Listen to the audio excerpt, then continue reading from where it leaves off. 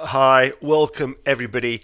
I'm Dr. Khaled Sadek. For those of you who are watching live, you know what this is about. For those of you who are watching on the repeat, I'm Dr. Khaled Sadek, and every Wednesday I run a virtual medical clinic, a global virtual clinic, where we discuss a whole host of topics.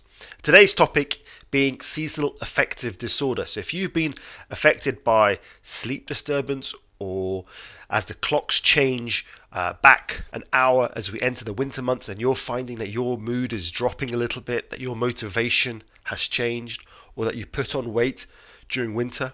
If you describe yourself as having a winter self and a summer self, and you're looking for answers, then you've come to the right place. So today's discussion, we're going to be talking about seasonal affective disorder, especially in the context of corona virus that's also pending. So if you want to know what SAD is, we're going to be answering that. If you want to know how your sleep changes in winter, we'll be answering that as well. If you want to know how to diagnose seasonal affective disorder, then we'll be doing that.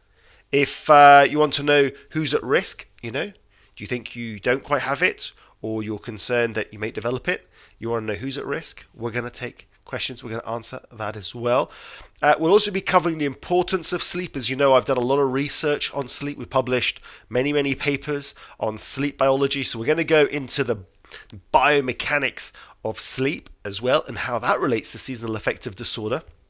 We'll also be talking about light boxes and how to treat seasonal affective disorder.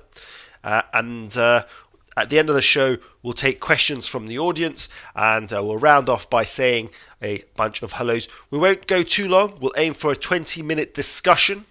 And with no further delay, let's crack on. So, seasonal affective disorder, what is it? What does it mean?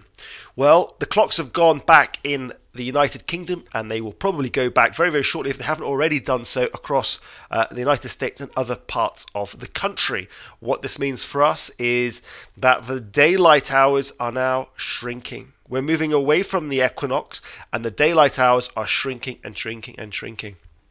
More recently, we've discovered a new disorder called seasonal affective disorder. What does that mean? Well, by seasonal, it's relapsing and remitting, as in it comes and goes with the seasons, in particular the winter months. Affective meaning it changes the way you are, the way you appear to others, your affect. So in this context, people with seasonal affective disorder will describe having a low mood. They'll describe a lack of motivation. They'll describe their being in bed a lot. They'll also describe that they're craving for carbohydrates. So if any of those sound true to you, then you may be suffering from seasonal affective disorder. How is this possible, you will ask? Well, for answers, we have to look at the circadian biology behind sleep. Now, human life has adapted on planet Earth. I've got here a wonderful globe of the Earth. But of course, the Earth is rotating on its axis, but also around the orbit of the Sun. Now, it's been doing that for billions and billions of years. And as a result, everything on this planet depends on that great big light box in the sky, the Sun. From flowers, which blossom in the summer, will open their petals up in the sunshine and close it by night, to nocturnal animals, to human beings. Our whole body has managed to develop a physiology based around what we now know as the day-night cycle. That's 12 hours of day, 12 hours of night. Our eyes are a window into the brain for light. Light hits the back of the eye and it feeds into the brain, and inside your brain, in a special part of the brain called the suprachiasmatic nucleus, lies a grandfather clock. And that grandfather clock synchronizes the entire body accordingly. We know that certain physiological processes like your blood pressure, your metabolism, your sleep habits, all have a circadian pattern. So they will increase by the day, and then they will turn down by night. Enzymes will shut down. Okay? So if the body experiences a change in that light period, what in medicine we describe as periodicity, a change or a decrease in the daylight time, then our brain will interpret that as being a change in our environment.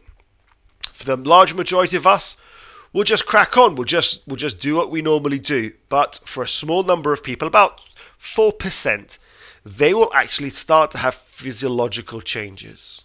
A lot of people, if you have any seasonal affective disorder, put it in the chat box. We'll have a look at those questions shortly and go through those as well. So anyone with symptoms of seasonal affective disorder, I want to hear about it. So how do we go about diagnosing seasonal affective disorder?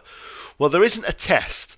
There isn't a test like you would do a blood test or a chest x-ray. We go by the symptoms, what people describe. And the 4 cardinal features are that it's seasonal, so that it's got a relapsing and remitting feature in that you're great in the summer, you've got your summer personality, but by winter you take a step down and you've got your winter personality. So unlike the usual mental health disorders like depression, which is throughout the seasons, this particular condition changes. So in the summertime you're happy, in the wintertime you're not happy, while if we look at mental health in general, it's just the affect is reduced throughout the year. So number 1, it's seasonal. So do you have a change in your mood with the seasons? Number 2, we have some what we describe as atypical features of mental health. In mental health, we have certain features that we know are absolutely typical. They happen almost with every mental condition. And of those are people who lose their appetite, people who sleep not enough, people who lose weight.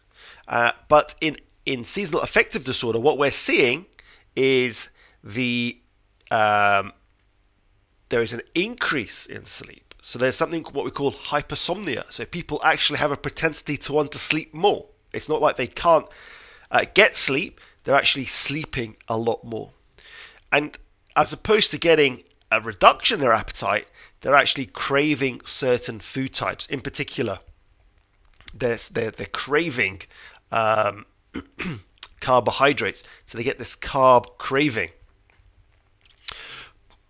and then they get the normal typical features, which are the lack of motivation, the reduced energy, the reduced socialization. So there are some atypical features and there are some typical features.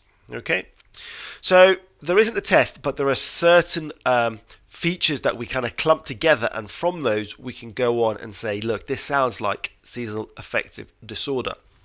So who's at risk? Well, to be honest with you, it's going to be individuals who are going to be at risk of mental health in general. So if you're suffering from anxiety or borderline low mood, then a change in the seasons may be enough to trigger it. Okay, so everybody feels a little bit of change in their mood when the clocks go back, but often you're able to function. You're able to go about doing your daily chores. But in a small group of people, that step down, that change in seasons will result in a change in function, which can affect them long term. So what is the importance of sleep and how do we get more of it?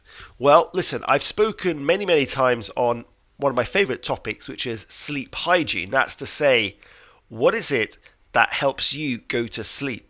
What can you do to make yourself feel more refreshed in the morning? Now, I have a lot of patients who come and say, listen, doc, I'm not sleeping very well. I'm not waking up refreshed.